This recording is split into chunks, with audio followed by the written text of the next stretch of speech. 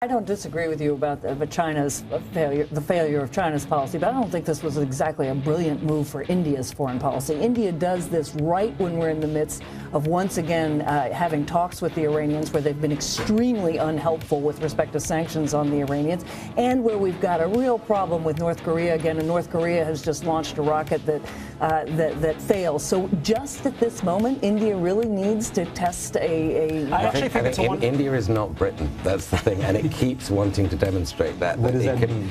That it's not going to be a global lieutenant of the United States. So, there is no treaty there. And I understand your frustration. Timing is not helpful from an American point of view. Your point? A moment of clarity. I don't think anyone is going to go to sleep tonight lying awake thinking, oh my goodness, the Indians now have a new missile that can reach China. Why? Because India is basically a responsible and a very democratic power.